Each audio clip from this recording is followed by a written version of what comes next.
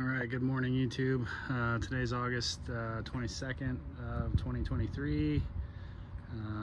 Just wanted to do an overview of this car that I've worked on for my customer slash buddy Drew over the years here. Just did a bunch of upgrades, so not our typical run-of-the-mill stuff, but we wanted to do something a little bit different on this one. So just figure I'd show it off real quick before it goes home. This car has a RPM Weller turbo kit, still 2560 Garrett turbo. We did a Motec on this thing and a fuel system last year, but it's always kind of suffered overheating issues. So it does have a CBR radiator in the front with an upgraded fan, but at the sand dunes with big paddles on it, you know, over 15-20 minutes into the ride, this thing was starting to get warm on them. So we battled that a little bit at the end of the season last year. Just decided to change some of this stuff. I mean, we're gradually working our way up to probably doing a turbo and some bigger power on this build. You know, obviously it needs a rear differential too at that point, but got another video. I think I put up another video of the fuel system. Anyway, M130 John Reed Motec. This has got an RPM fuel rail, and it's got a 4 Innovations regulator. You know, we had originally made all this stuff fit underneath the bed when he had a bed. 1700cc injectors, like it's ready for making some power.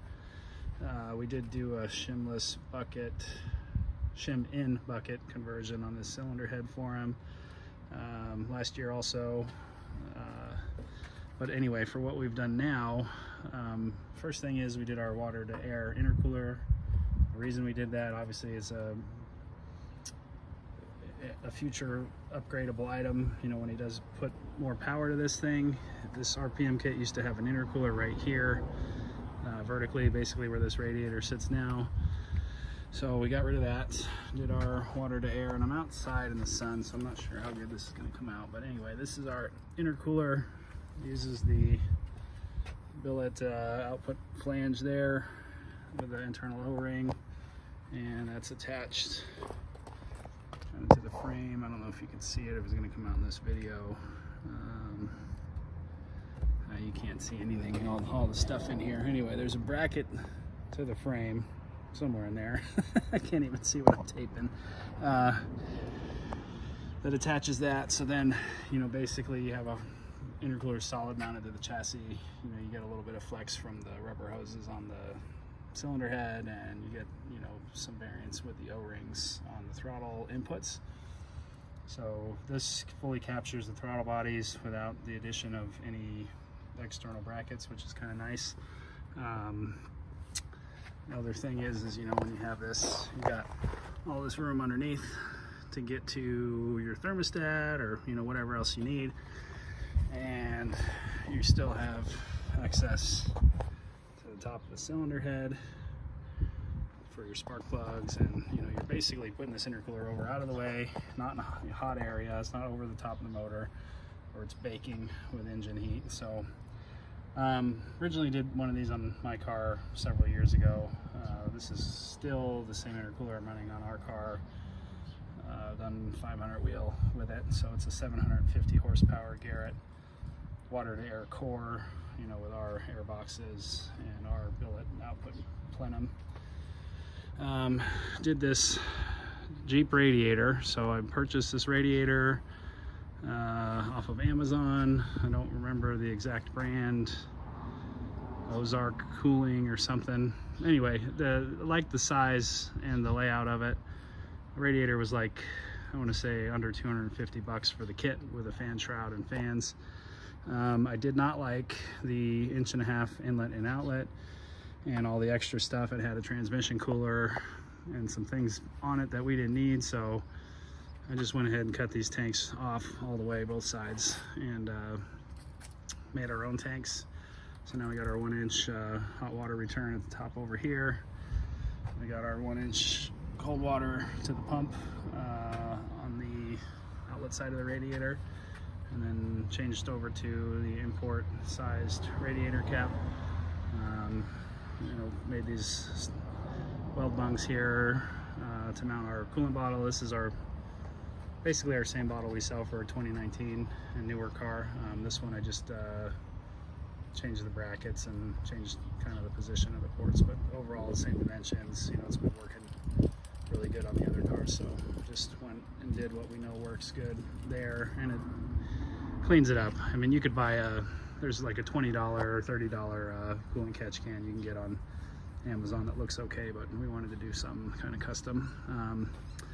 Another thing we did on this, instead of rubber hoses, I made hard pipes. So that one is the hot water out from the thermostat.